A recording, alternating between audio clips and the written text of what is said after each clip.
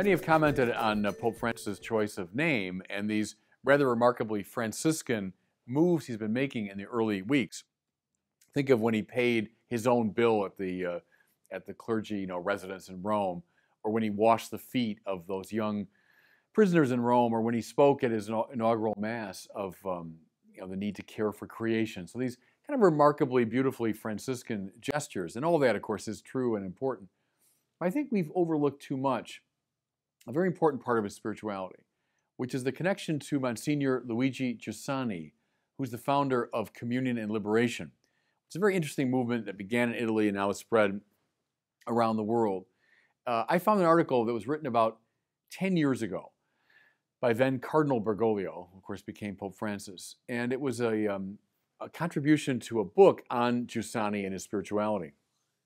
What Bergoglio talked about was the central theme in Giussani's writing and speaking, namely the religious sense.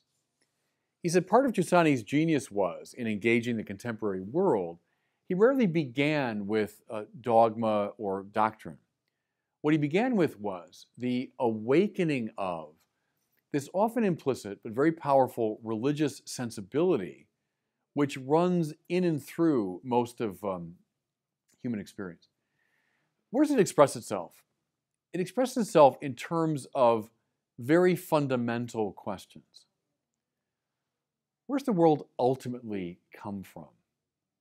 What's the ultimate destiny of all things? What's my life finally about? Not just my economic success or even my family life and all that, but what's it ultimately about? Why is there something rather than nothing? Questions such as that.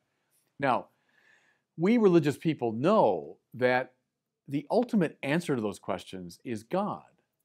Only God can finally answer those questions, which is why the Bible says, only in God is my soul at rest. Why Augustine, as I often quote, famously said, Lord, you've made us for yourself. Therefore, our heart, that means the part of us that raises those questions, is restless until it rests in thee. Now, what Cardinal Bergoglio saw, and I thought was really interesting, reflecting on this religious sense, is that our contemporary secularist society is the one that systematically suppresses these questions and thereby does tremendous damage, both psychological and spiritual, to human beings. He specified by saying secularism as an ideology is concerned above all with scientific knowledge and economic attainment. Those two great values. So the physical sciences, absolutely. Good, important, useful. We tend so to valorize scientific ways of knowing that we block out this more intuitive type of knowing associated with the religious sense. In the economic realm, we so prioritize, so valorize economic good that we leave out these great goods of the spirit that transcend, even infinitely transcend, economic good. Secularism is a conscious shutting down of the religious sense. As I say, causing enormous damage to us, the same way any kind of suppressed, powerful passion leads to all sorts of problems. The systematic ideological suppression of the religious, which is what you find in secularism, does great damage. You know what comes to mind here very much is one of my great intellectual heroes, namely Blaise Pascal. Pascal, the 17th century scientist, he was first that, a great mathematician, great scientist, who was an eager participant in the birth of what we now know as the modern sciences. But right away, Pascal understood the importance of the religious sense, which is why he said, Le cœur a ses raisons que la raison ne connaît pas. The heart has its reasons that reason knows not. He's not talking about some sentimentalism or some emotionalism. By heart, cœur in his French, he means this deepest ground of the soul, which raises and seeks to answer the religious questions. Le cœur, the heart, has its reasons that reason knows not. That means it's a kind of rationalism, if you want, that goes beyond the ordinary rationalism of the sciences.